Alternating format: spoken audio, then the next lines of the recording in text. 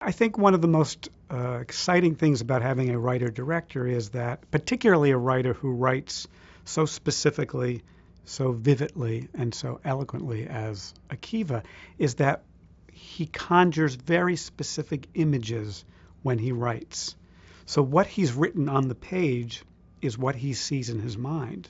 So for all of us working on the film and creating the world of Winter's Tale, and for all of the actors inhabiting those characters in Winter's Tale, we know what is in Akiva's mind. What the story suggests is that no matter how strong the forces of evil, no matter how strong there is bad things in the world, that the good side, the sense of hope and the sense of good, is ultimately triumphant. And that is due in large part to the human spirit. And that's why it makes Winter's Tale a drama, a romance, a cinematic experience filled with adventure and magic and flying horses and evil demons. It's what makes it an uplifting, emotional, contemporary story that will be embraced by audiences worldwide.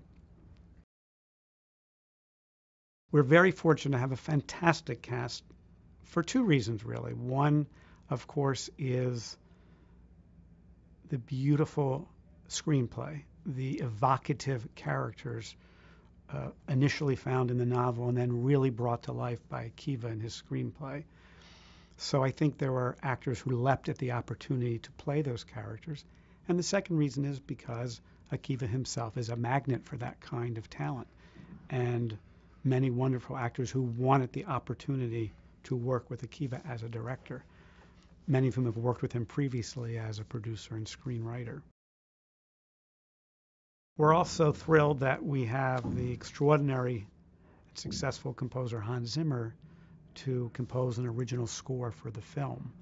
And he will bring the lushness, the epic sense of time and destiny, the romance that's at the heart of the film, the action and the magic, all of the wonderful elements that combine together in this world